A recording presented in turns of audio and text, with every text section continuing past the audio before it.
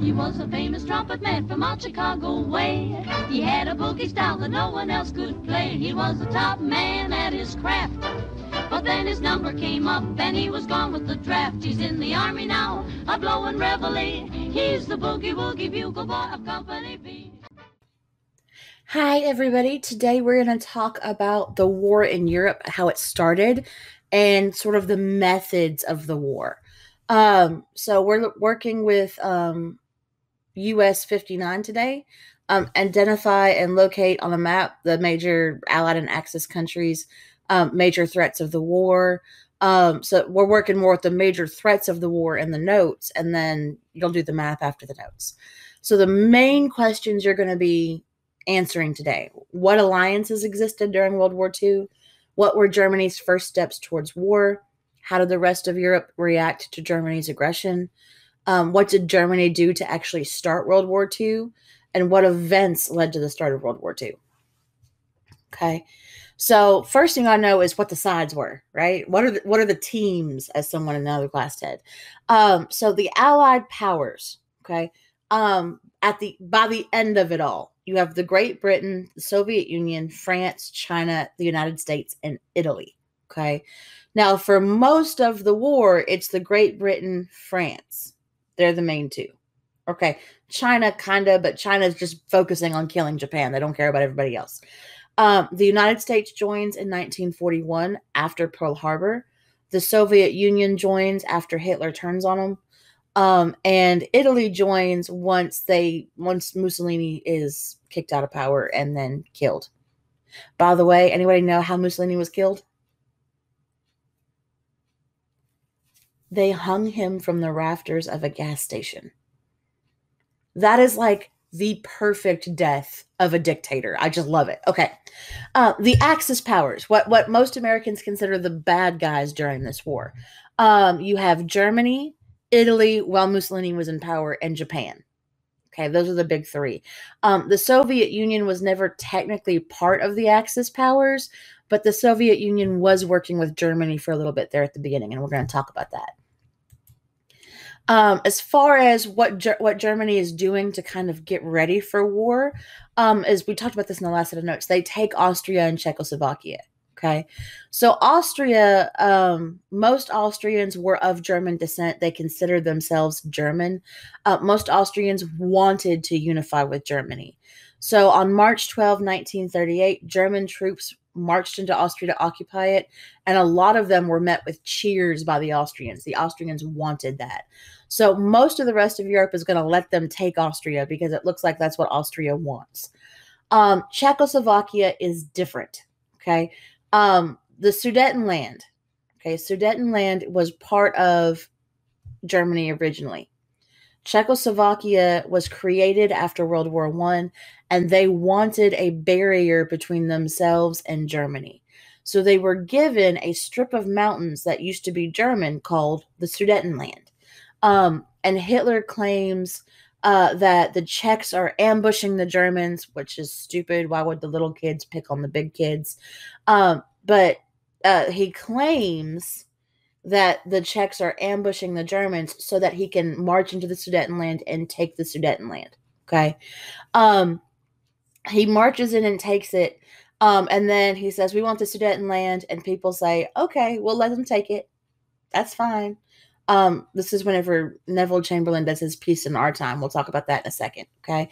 And then like a week after Hitler says, we've got the Sudetenland, we're happy, Hitler takes the rest of Czechoslovakia. Okay. Because what Hitler was really after, it wasn't just getting the lands Germany had before World War I. Hitler was after what he called Lebensraum, okay, which is German for living space. He wanted land so that this new German empire he's creating of ethnic Germans could spread out and have more land and control it. Okay, so more land means more control of natural resources. September 30th, 1938, Germany gets the Sudetenland, okay, under the Munich Agreement, which was negotiated in large part by Neville Chamberlain, okay, which is, we're going to talk about this now, okay. Britain and France, they're just going to keep giving in to Hitler over and over and over again because they don't want to fight another war. This policy is known as appeasement. When you appease somebody, you give up something you believe in. You give up your principles in order to pacify someone, to shut them up. Most parents don't agree in giving kids what they want because they're whining, right? But every parent has given a kid a cookie to shut the kid up every once in a while. Everyone's done it, right? Here's a cookie, go play for a while, just give me 5 minutes of peace and quiet. Okay? Everyone's done it. It's called appeasement.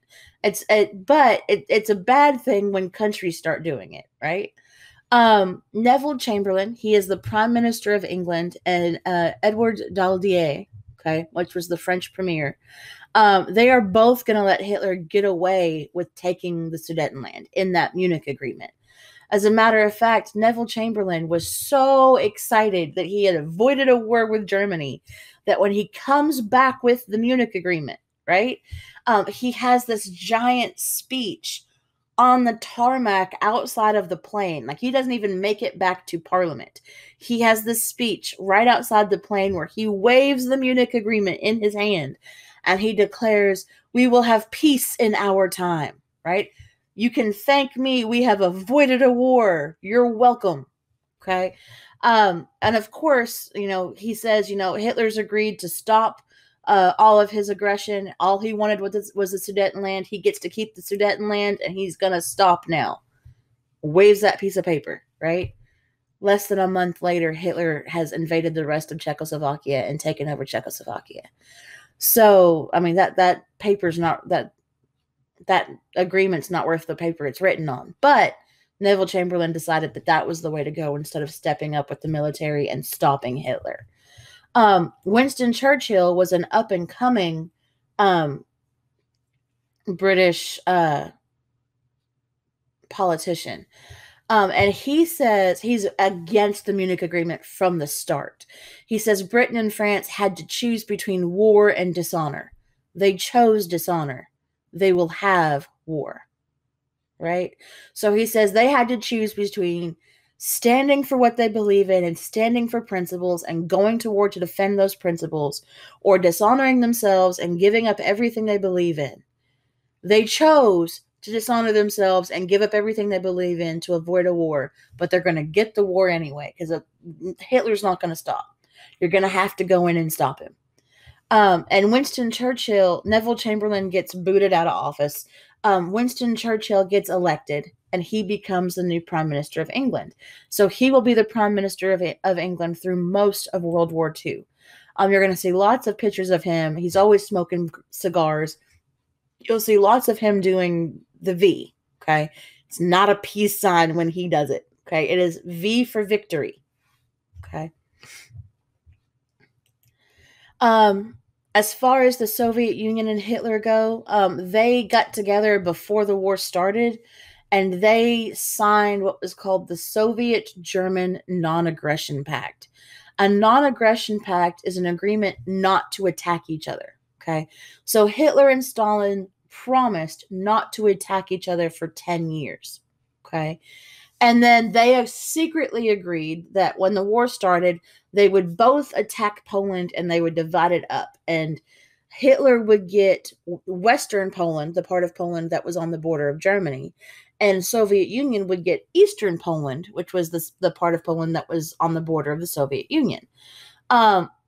So you've got this political cartoon, right? Dead Poland between them. The scum of the earth, I believe. The bloody assassin of workers, I presume, right? You hate each other, but we're going to agree to not fight each other, okay? And they did hate each other because communism and fascism are two total opposites as far as what they believe in. When you actually see them work in real life, they look very similar. But on paper, what their values are complete opposites. So, what do they get out of this? Why are they signing this, right? If they hate each other, why are they doing this? You need to know this, write this down. Hitler, from the Non-Aggression Pact, gets to avoid a two-front war, okay? That was Germany's big problem in World War I, was they had to divide their troops and fight on two different fronts. So by keeping the Soviet Union out of it, he is avoiding a two-front war. He can throw everything he has at France. Whew, excuse me. And Stalin gets two things, right?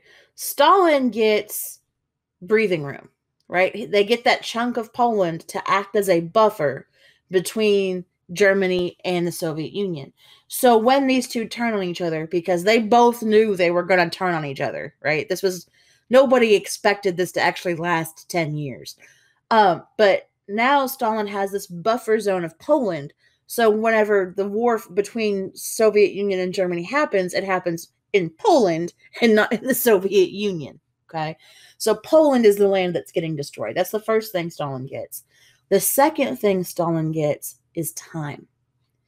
He now has a little bit of time that he can use to build up that buffer between him and Hitler and to build up his military.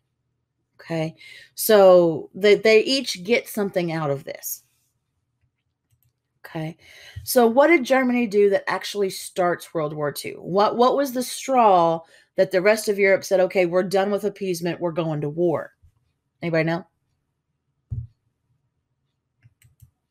They invaded Poland. Okay. September 1st, 1939, Hitler invaded Poland without warning.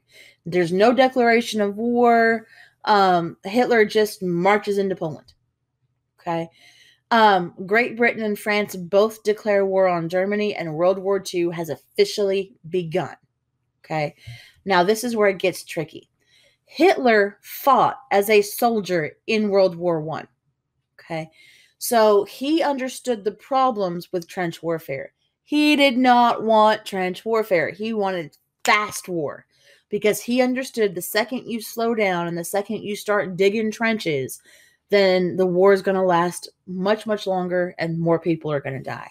So he invented a new type of war. He called it Blitzkrieg or lightning war. It was very fast paced and it was dependent upon machines. Okay. So what you would do is you would use the Luftwaffe. The Luftwaffe was the German Air Force. Okay. They would soften the enemy, right? So they would fly through first and just drop bombs everywhere. Okay. Which would weaken the enemy army, make it easier to attack. Okay. Then fast moving mechanized forces would overwhelm and encircle the enemy. So they would break the enemy's lines and they would encircle them. Okay, so they would break the enemy lines so you're not fighting one massive army, you're fighting very small pockets of army. And you would encircle, you would flank them, so you're fighting them on all sides. Okay, and you're going to use tanks, other armored vehicles for this. So you've got the Luftwaffe would fly over and soften them up. And then you have tanks and other armored vehicles that would very quickly march in and encircle. And then the troops would come in behind and basically pick everybody off. Okay. So everyone expected, write this down, everyone expected after the invasion of Poland that Hitler would attack France. Like everyone's expecting him to attack France. Only he doesn't right away. For a couple of months, Hitler wages what's called the Sitzkrieg, Sitzkrieg, which was called the Sitting War. He basically, after he takes Poland, he takes a minute to regroup. He gets his army back where it needs to be. He works on that high morale of just taking Poland, and he prepares to invade France, but he doesn't actually do it yet. Okay. Which is why France doesn't fall until later on in the year. Okay. The fall of France. When they do attack France, they're going to just kind of roll over the Maginot Line. Okay.